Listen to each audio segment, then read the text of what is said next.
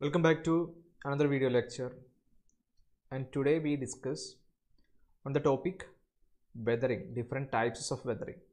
So in the previous class we already discussed the terms, the scope of this geology in civil engineering field, and also just started what do you mean by weathering and also the different types of weathering. So in the case of different types of weathering, the first one is mechanical weathering. So actually this weathering means the disintegration of rock particles into very small particles, isn't it? So this happened due to certain process like this mechanical or chemical or biological. So here if you observe the diagram, this is a rock, and after due to this some processes, these weathered products are obtained in this way.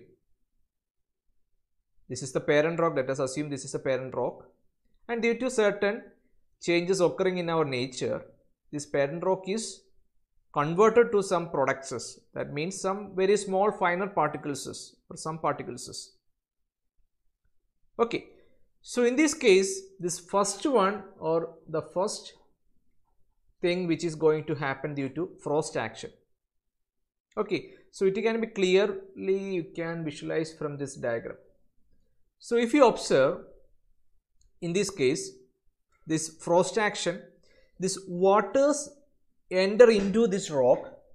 Okay, if some joints are occur over the rock, this water enter into this rock or into these joints, then what happens? The water freezes and then expands, and some pressures being adopted to these rocks. Okay, so such that these rocks will expand. Then what happens? After freezing, the rock fragments break off and forms some very smaller particles. Okay, once again repeat. This frost action is going to happen in this way, that is the water enter into some joints of the rock, and some expansion is going to happen due to the pressure, and after that it is going to break down and converted into very small particles.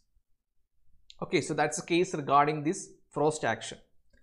So this is the diagram. It will give some more clarity regarding this frost action. After due to some this water enter into some joints and some expansion and pressure happens, and it produces very small particles. So that's one first thing. Okay, one of the mechanical weathering reason. Okay, then moving on to the next case.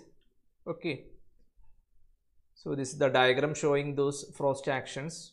Okay, means after this water enter into joints and it produces this finer particles, that is discussed here.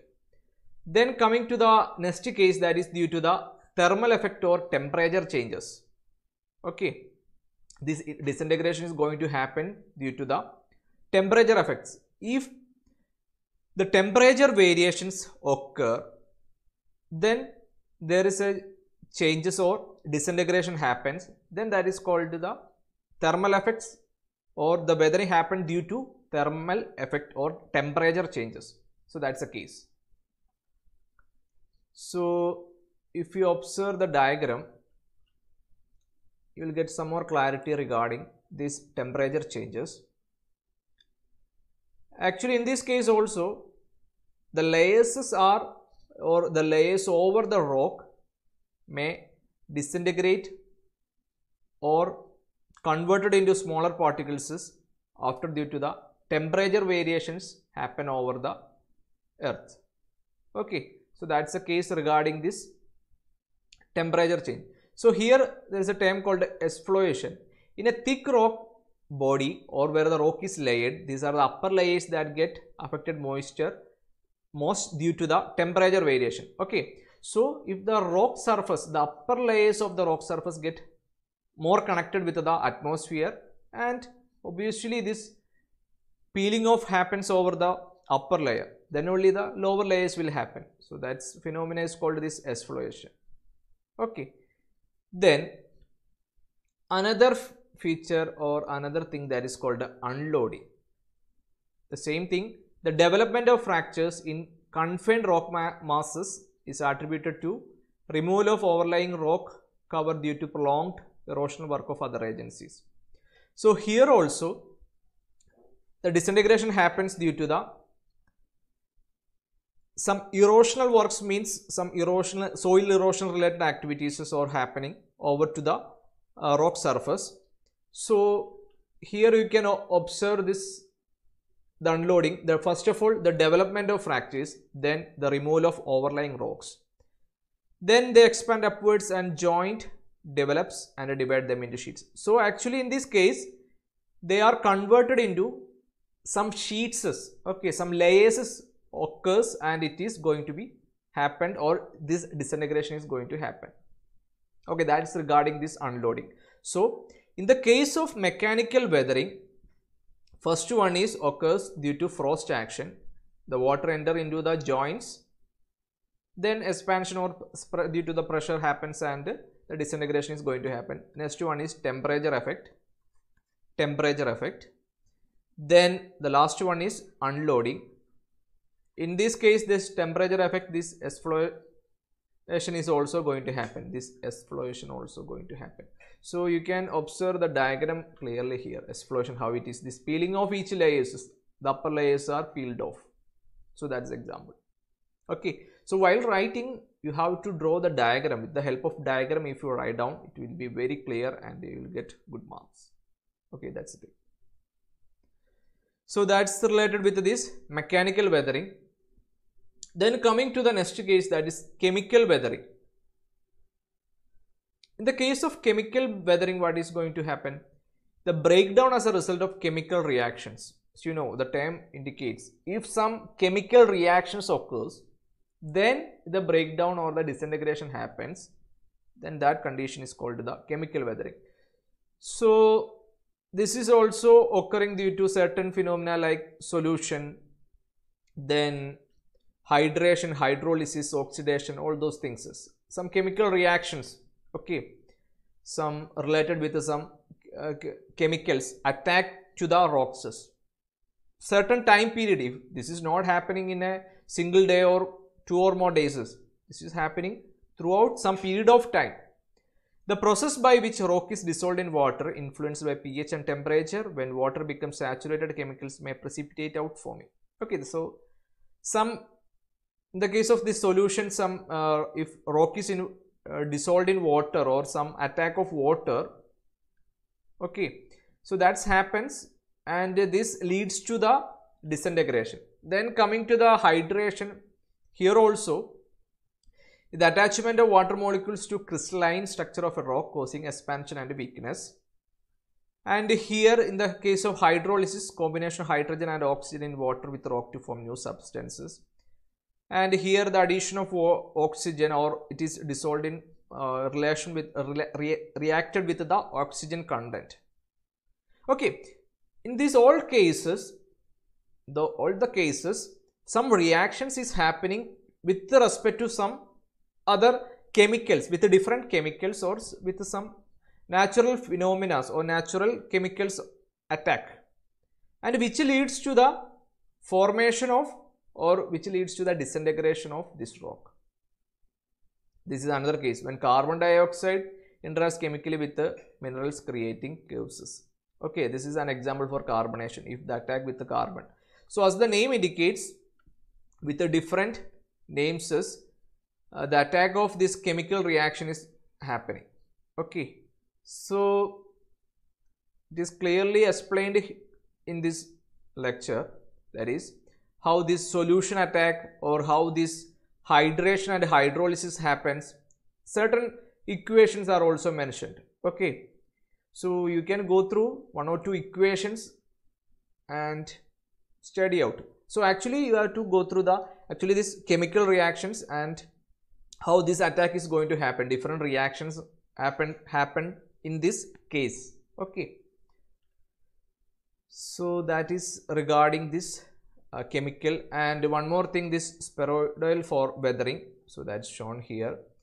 Into some spheroidal blocks as the shape Okay, after this weathering happens and the formation is going to happen in the shape of some spheroids. Okay. Okay, so these are examples. Then last one, that is going to be the biological weathering. The main reasons, that is the roots split rocks apart, then quarrying, then burrowing animals. So these are some of the reasons behind this biological weathering.